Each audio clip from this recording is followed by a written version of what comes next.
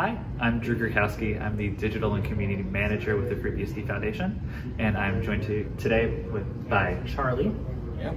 Yeah, so I'm Charlie. I'm a FreeBSD ports committer, and have been using FreeBSD since 2017, and became a ports committer in 2021. Gotcha. So I was about to ask, when do you get involved with FreeBSD, but you answered that. So I'll do a different question.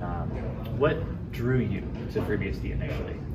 So I was using it just kind of on an experimental basis on one of my cloud instances, just out of curiosity, because I've been using Linux for quite some time, and I just wanted to try something different. I had heard about it, previously as one of the backbones of the internet and whatnot. So I gave it a try, and I liked it enough that that I figured that if I really wanted to get the full experience of an operating system, particularly an open source one, you got to run it on desktop. So in 2017, that's what I did. I wiped Linux and replaced my desktop with FreeBSD, and it's been my daily driver ever since. Fantastic. So is that how you currently use FreeBSD as your daily driver? Yep. Yeah. It's my daily driver on all my desktop machines, which is really my laptops. And then I got, ever since I became a ports committer, there have been other opportunities, such as receiving donated hardware.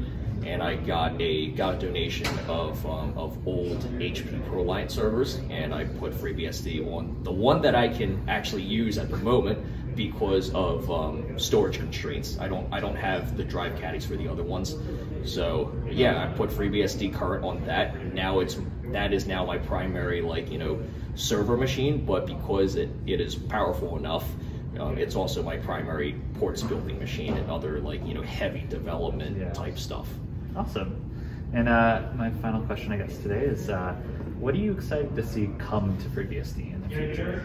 So I'm really excited that we are getting a lot more recognition, just not only in the operating system community, but just looking on other community platforms like Discord and the not so traditional, outside of IRC and mailing lists that are within the operating systems community, but even just the kind of the more older school open source community, just outside of that, I like that we're getting more recognition, and that that just comes with more opportunities for other projects to get involved with us. We get have that positive feedback loop going, so that we exist, that the support for upstream software and just general recognition just keeps improving just over time, and that also brings with it more business opportunities and stuff like that.